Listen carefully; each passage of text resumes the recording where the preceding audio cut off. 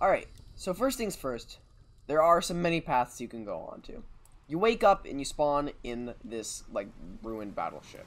Now you have multiple choices of what you can do. If you are wanting to escape the island while on a boat really quickly, I suggest you just ignore the boat in general.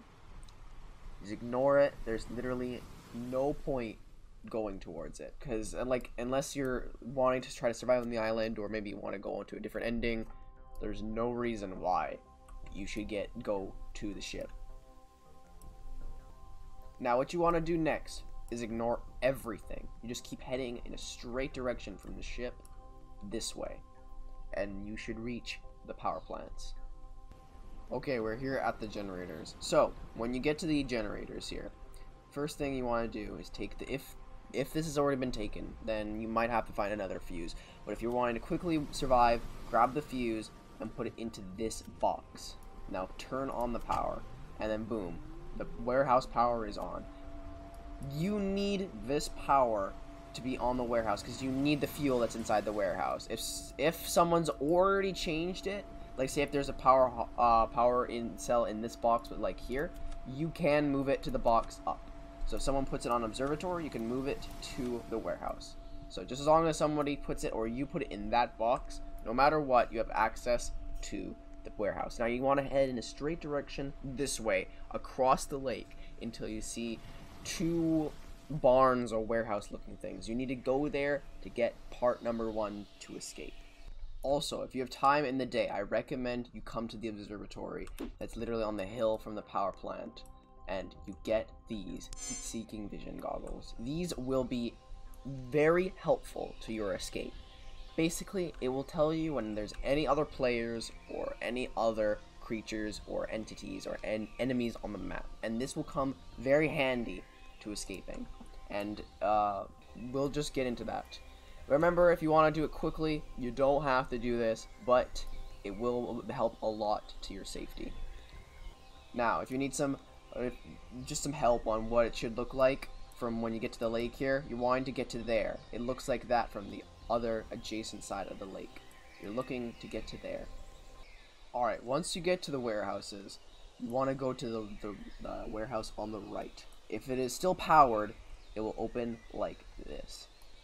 If you want to power anything else on the map, I also do recommend you come here because there are many fuses that you can use to power it up. Then you want to get the fuel. This is one of the last pieces you need to escape on day 1. So if you want to be able to halfway done, you just need the fuel. Now next, what you want to do is climb the mountain. Now, depending on where you've gone and how long this is taking you to get here, you might not have much time left in the day. Trust me, you do not want to be outside when it's night. There is creatures in this game that will try to attack you and kill you if you stay out for too long. So, and even at night and even during the day, it is imperative that you do have some sort of weapon. So I recommend you get a pistol or a rifle or a shotgun if you can to protect you. Not just from other players, but just because if the creature attacks, you're going to need to at least have 1 or 2 bullets in your gun. If your gun runs out of ammo, there is no reloads, so make sure to throw them out. They've essentially became useless at this point. Your next goal is to climb the mountain. We're looking for the radio tower, or the substation as I like to call it. Up here, there will be a master code breaker, and you're going to need that to break into the armory back on the ship. Alright, we have arrived at the radio tower. So there is also going to be an assortment of loot up here. But the main thing that we are looking for is the master bypass console. Now, you could leave the fuel for later, some here. Preferably if you did this with a friend, you could use multiple things. We aren't going to pick this up today because we are going to need the pistol in the morning or throughout the night, just in case a creature attacks us. So I recommend, like I said, if you have a weapon, you keep it in your inventory at nighttime, just in case. Now, by now, the day has basically already passed already. You can kind of see it is getting a little bit darker. The day is still going by. So potentially, if you want to risk the time, you might not have enough time to make it to the lighthouse or somewhere else. But I recommend on the first day, if you are just looking for a slower experience, you could try to risk it, but I personally don't feel like we have enough time left. So you just camp out at the radio station until the next day. Also, if you want to get yourself familiar with the map, you may look at the map right here. Basically, as a rough overview, where you want to go and what you want to do is you spawn in at F2. You want to make your way to H5 and change the power so you can get to E5 and get the fuel. I'm pretty sure we're around D6, E6 area. Then you want to head around there till you get to the substation where we are. Then on tomorrow, what we're going to head to do next is we're going to head to the ship. Day 2, the hunt.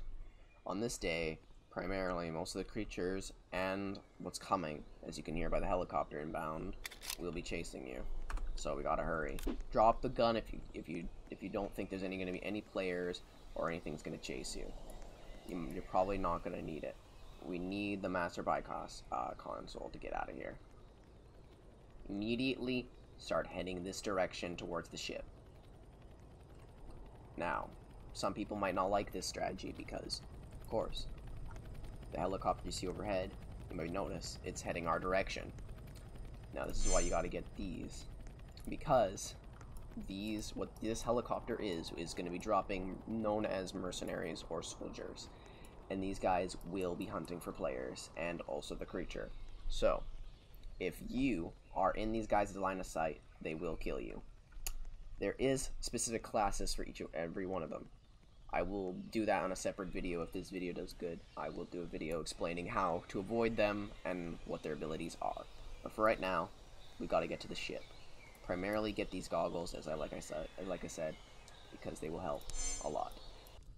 Now you want to get the master bypass controller. You want to click one of these things. You're going to connect to the target. Well, your goal is you want this number to be this number. This might take you a couple of tries, but honestly, it is kind of easy, depending on the lower number. There you go. Once they're match, the door will open. Now, you will have to abandon something. Now, as you can see here, the soldiers are moving out. Now, we're going to have to wait for them to leave, but for the moment time being, if we're fast, we might not need these anymore. Now, there's an assortment of loot in here, such as the GPS, ballistic vests, and more heat-seeking goggles. But primarily, we want this. Now, we're also going to need this to get out. So now we're just going to wait for these guys to leave, and then we make our move. Alright, we are here. Now, if you don't know how to get here, I recommend you use the lighthouse as a guide. All you gotta do is keep heading about straight right from the lighthouse, and you should end up here. If you don't know, remember you can reference the map. Alright, once you get here, just ignore everything else. We are going to have to race the time because it is becoming nighttime here. So first things first, you always want to put the decoy module in first. Now, if you can, put in the fuel next. Then, you should be good to go. Then you want to start the boat. Then you got to wait a few seconds until it starts up. And then you go right in the nick of time. Well, 21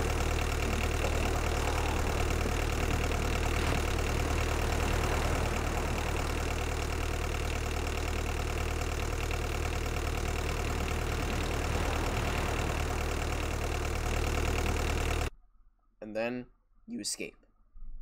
So that's pretty much the boat escape ending.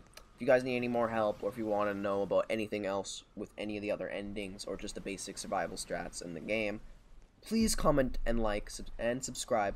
I'll see you guys next time. Bye-bye.